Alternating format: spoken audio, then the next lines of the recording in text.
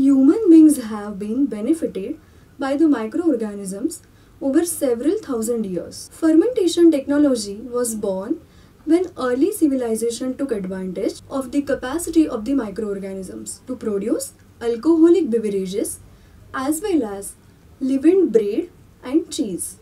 So, you have microorganisms playing a role in curdling of milk, bread formation, and also production of novel antibiotics, vitamins, organic acids, enzymes, and so on. You are well aware that lactobacilli are the bacteria which are responsible for the curd formation. Our digestive system has many useful microbes and lactobacilli protect these microbes within our gut. These bacteria convert lactose sugar into lactic acid. This lactic acid reacts with casein And coagulates the milk. Its pH decreases, milk becomes thick, it gets typical smell and sour taste.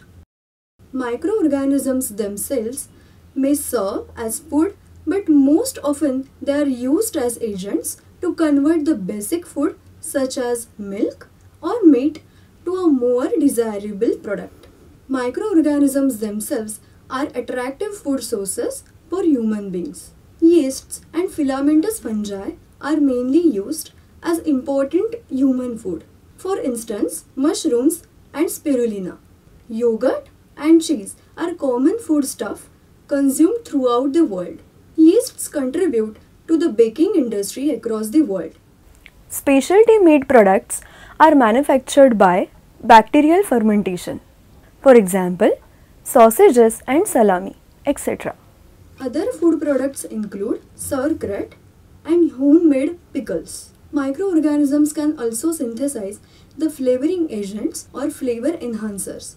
Food additives obtained from fermentation can serve as preservative agents or as supplements to improve nutritional value of a food. A wide variety of vinegar has long been valued as a flavoring agent and preservative. Monosodium glutamate (MSG) is used as the flavor enhancer.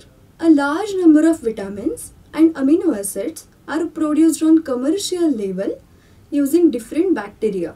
The alcoholic beverages industry is economically the most significant of all commercial processes that involve microorganisms. In nature, microorganisms use enzymes to disassemble macromolecules to simpler units which serve as their carbon and energy source. These enzymes are usually on the surface of the cells and can be thus readily recovered from the microorganisms. Such enzymes have great commercial applications. Citric acid is one of the most important organic acid produced by microbial fermentation. Some microbes can produce inhibitors which can be used to control the growth of some insects. For example, Bacillus thuringiensis produces a protein which acts as an insecticide. Antibiotics. These are produced mainly by bacteria and fungi. The useful antibiotics are mainly produced by a large group called actinomycetes.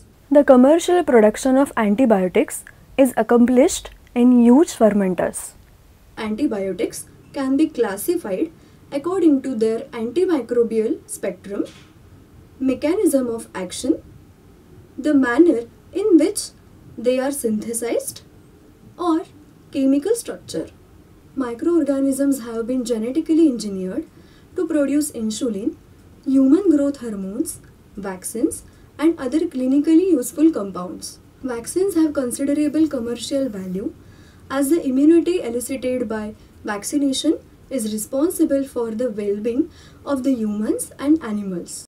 Since the microorganisms have a great capacity to degrade organic materials, they have been used in sewage treatment plants. Biogas is the mixture of gases produced by the microorganisms. It is a renewable source of energy. Methane is the predominant gas present in the biogas mixture. Certain bacteria grow under anaerobic conditions and produce a large amount of methane along with carbon dioxide and hydrogen. The bacteria which produce the gaseous mixture, are collectively known as methanogens.